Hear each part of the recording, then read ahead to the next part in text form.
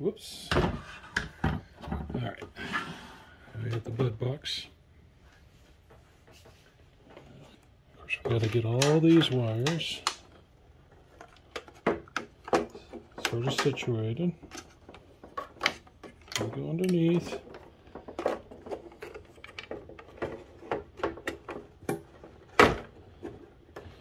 It's gonna work. It's gonna work. Let's see. No. No, it's not gonna work.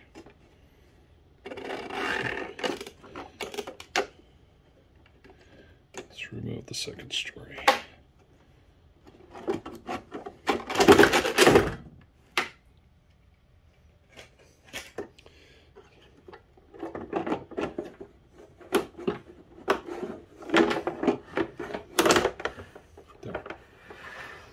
See, so now the first story is in. Let's get the vents back in place. So I had to, in order to get the first story in, I had to take the side vents out. But now the second story is out, it'll fit. Okay.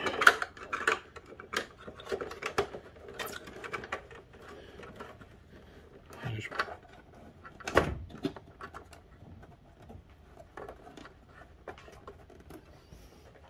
I can connect up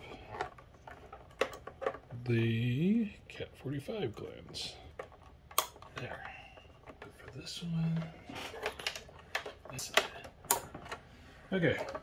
So, Cat 5 cables come into the glands, through the glands, into the net side of the APC surge protectors. Then they come into my right angle RJ45 connectors with the Cat 5 cable. Those run to the upstairs, to the top story. Of course, this is the cable to the fan. This is the 4-pin connector. And then that will be that. And it will be so, and then this sits like that. So I connect the ribbon, the 24-pin ribbon cable. So this says expansion 1. So I push it down gently, evenly. You gotta be careful with ribbon cables. And I run this to my first expansion board. Just like that. This one goes into expansion port number 2. Again, even pressure, a little bit of rocking, get a good seat. Okay, and we plug it into the second expansion port, just like that. So next, we're going to run some cables. Sorry about the noise, my kids are playing with their musical instruments next door. Okay, so first thing I'm going to run is I have my electrical cord. This is going to power the power supply. And this is something I hacked off of a vacuum cleaner or a power strip or something like that. And I put spades on the end. And I think I actually put these on earlier for this project when I was testing out the power supply. So I'm just going to run it through the bottom left hole over here. Okay. And I want this towards the bottom. So I got these poles already lifted. So the black one goes right here. And I have spades on these because these are screw downs and, you know, I want them to stay. And then the next one is neutral or white. Screw that one down. The last one I got to be a little careful of because it's sharing the pin with the ground block. So I'll loosen this up.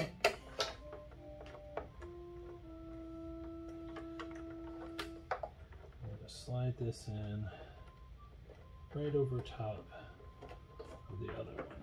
And make sure they're both in there. Let's just screw this back down. yeah, just like that.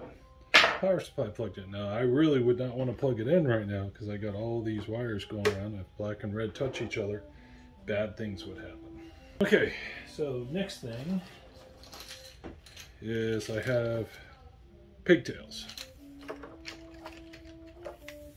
So I got 8 pigtails, 8 per hole, 6 holes, total of 48 for all 48 of the ports.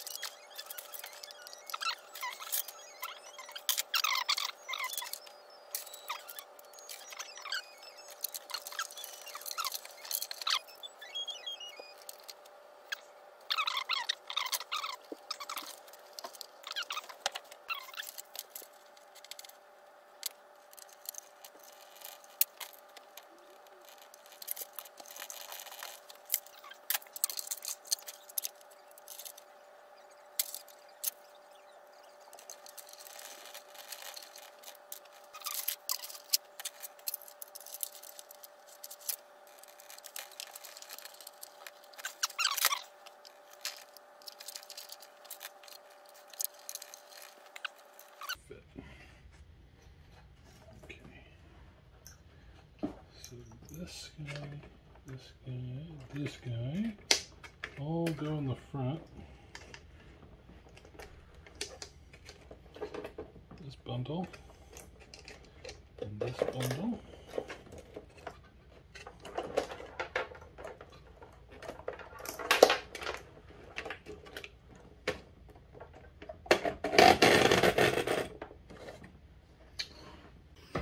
Okay, so second story's in. We have the power cables fished through. We have the pigtails fished through. So now we're going to start connecting the power. So there are 6 power connections, 2 for each board. Each power, 8 ports. So you do right turns to bring the teeth up.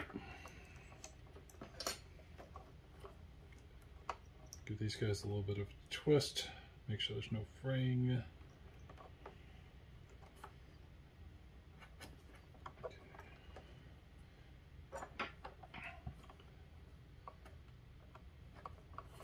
Let's get V positive on this one. This power block is labeled V2. And this is the one that I'm going to be powering the whole board off of.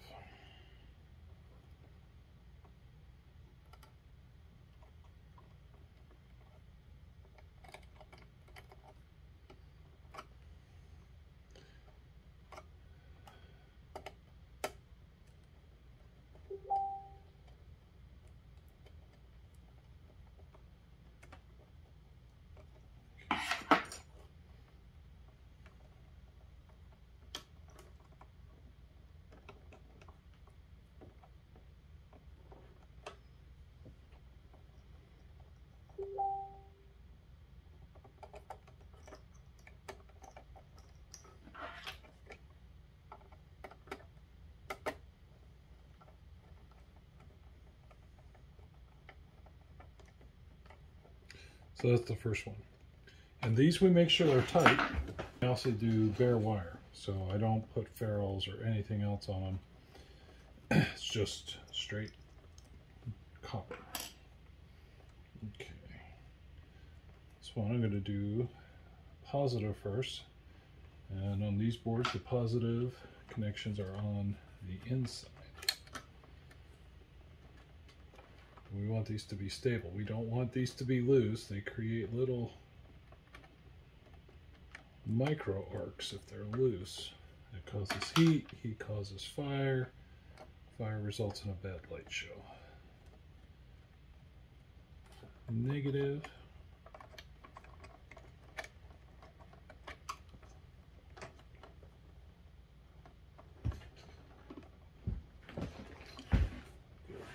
Next to it.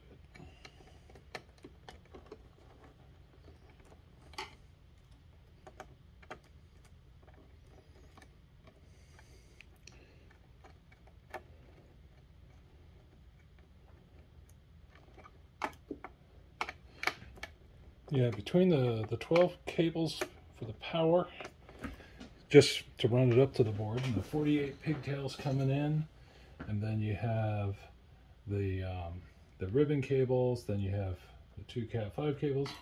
It gets to be quite a cabling mess here. Alright, now we're going to do the first expansion board. These I did need to run up through the little holes just because of the wire lengths. Teeth are all the way up.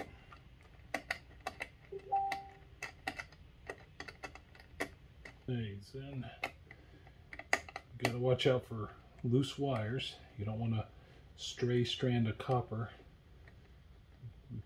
bridging over from one side to the other.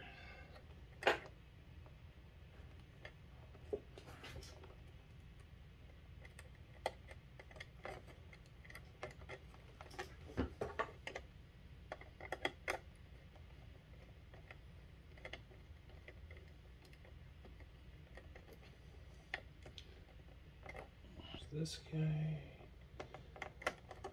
Ooh, I saw one of the strands go wild on me when I put it into the holes.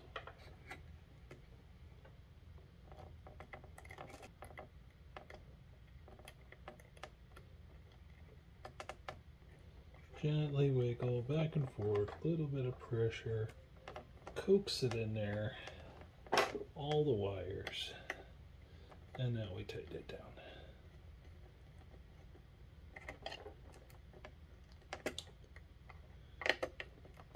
Good and tight. And I hold the connector. When I go to tighten it, I'm holding on to the connector because I can twist it right off the board. Expansion board number 2.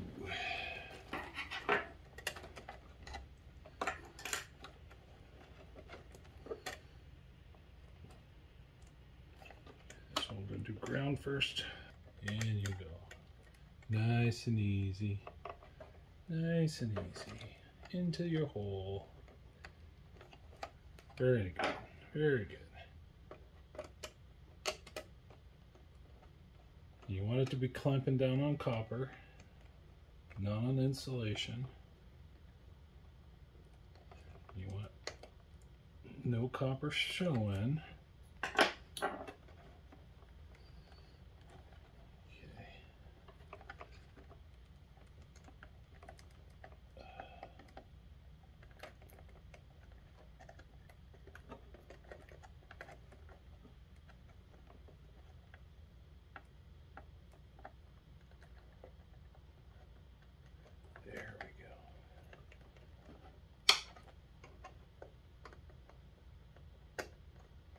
One more connector to go. Binder clips work pretty good just to keep them from falling away. Okay, we're going to do the V positive first.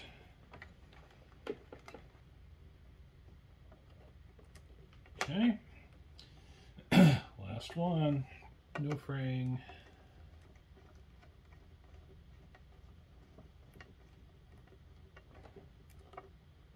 Okay, he is in. Make sure his body's tight. Good. Good. Okay.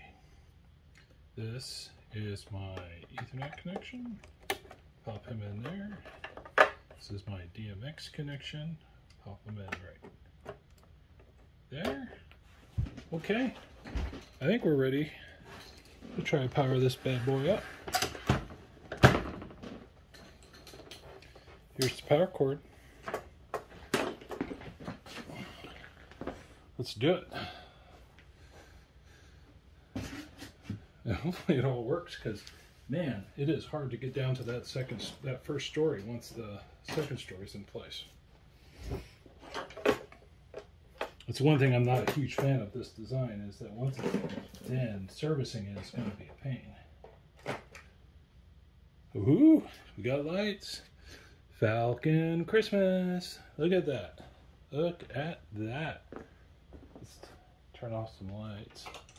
Look at that. You see it glowing green in there? Look at that. All pretty. The OLED screen is up. Wow. Has a Wi-Fi address? Interesting. Anyway, so it powered up. Yeehaw.